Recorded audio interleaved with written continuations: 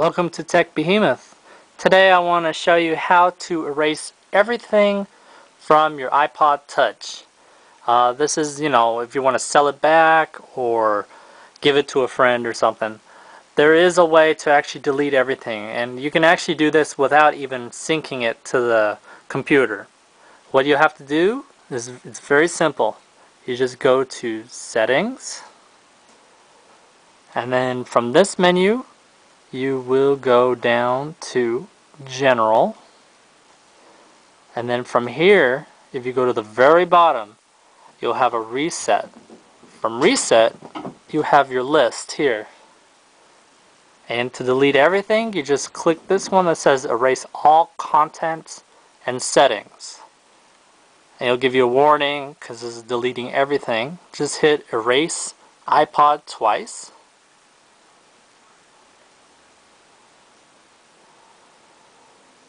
And I had nothing in here. This should go real quick. But this is what you will be seeing. It will go through. It will erase everything.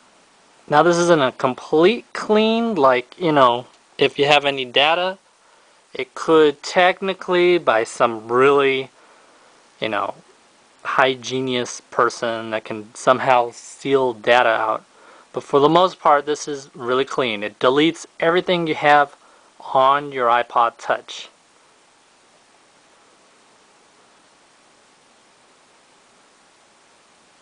And as you wait, this obviously will depend on how much you have in there.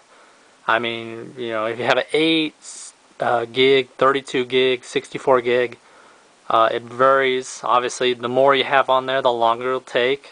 I've heard some people say it takes like an hour or two.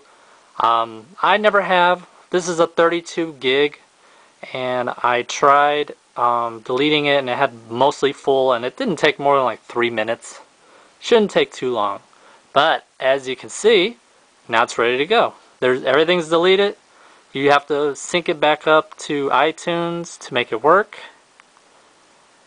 To put it in, and it'll be a clean refresh, and you can now give it to a friend or sell it without any worries. And thanks for watching, and have a good day.